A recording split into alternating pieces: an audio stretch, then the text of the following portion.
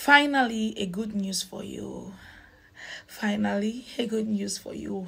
I received this word too for myself in the name of Jesus. Amen.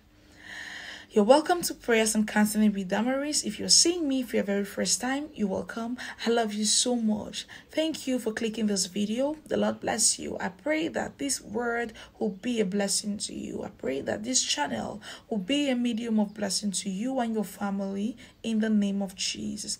Amen. Finally, a good news is coming to you. The Bible says, when the Lord turned against the captivity of Zion, they were like men that dreamt, and their mouths were filled with laughter.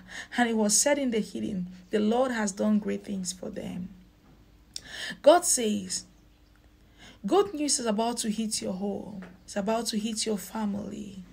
That it will be said in the hidden. Now, who are those in the hidden? Are the people that knew you when you were going through that thing.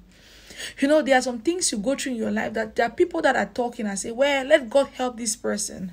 Well, let God help Damaris. Let God bless Damaris. And when God bless me, those people who saw me when I was going through that thing are going to rejoice for me. He says that is what is going to happen to you. He says those long-lasting predicaments, he's going to bring them out of captivity. And it will be said in the hidden, the Lord has done great things for this one. The Lord has visited this one.